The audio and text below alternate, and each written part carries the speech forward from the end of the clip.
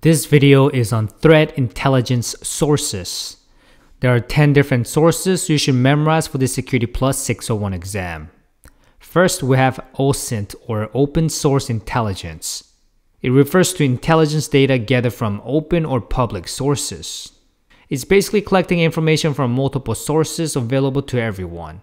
You'll be very surprised what kind of data you can get using open source intelligence. Googling away is technically open source intelligence. Next, we have closed proprietary. This is something that is owned and controlled by an individual or organization. Therefore, closed data is something that is confined to a business or competitive use, like the Coca-Cola secret recipe. For protecting proprietary data, the law of secrecy, copyright, patent are used. Next, we have vulnerability databases. The U.S. National Vulnerability Database (NVD) was launched by the National Institute of Standards and Technology.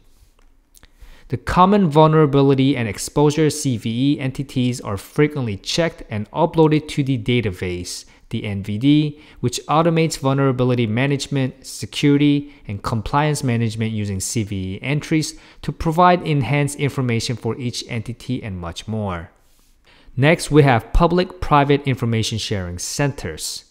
Information sharing and analysis organizations are non-profit organizations that provide a central resources for gathering information on cyber threats, as well as allow two-way sharing of information between private and public sector about root causes, incidents, and threats, as well as sharing experience, knowledge, and analysis. In many EU member states, ISAC or Information Sharing and Analysis Organizations or similar initiatives exist. It's basically a place where companies come together. Next, we have dark web. We all heard of the dark web and Tor by now. Dark web is part of the World Wide Web that is only accessible using certain browsers.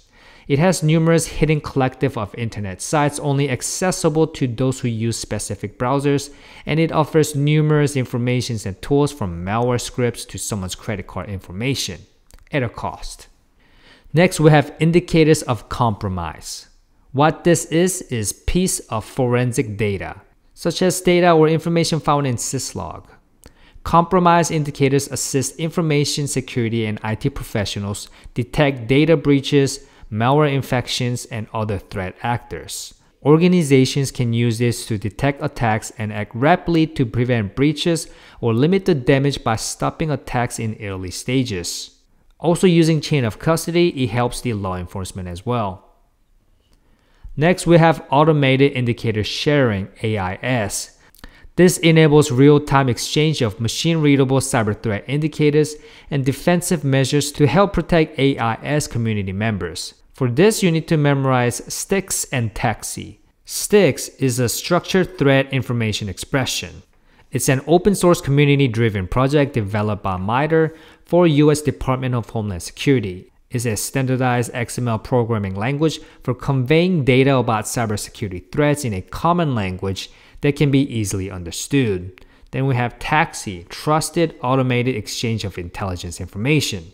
This is the core transport mechanism for cyber threat information represented in STIX. It is an application protocol for exchanging CTI over HTTPS. Next, we have predictive analysis. Predictive analytics software applications employ variables that can be measured and analyzed to forecast the likely behavior of people, machines, and other entities.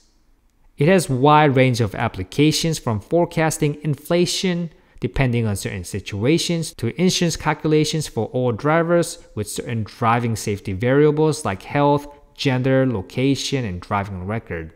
Next, we have threat maps. Threat mapping is another term for vulnerability mapping. You're basically trying to identify a weakness in an environment to find flaws and other security concerns. Lastly, we have file or code repositories. Code repositories serve primarily as a central storage location for developers' source code. It's like GitHub and SourceForge. It provides version control, bugs tracking, web hosting, release management, and communications functions that support software development.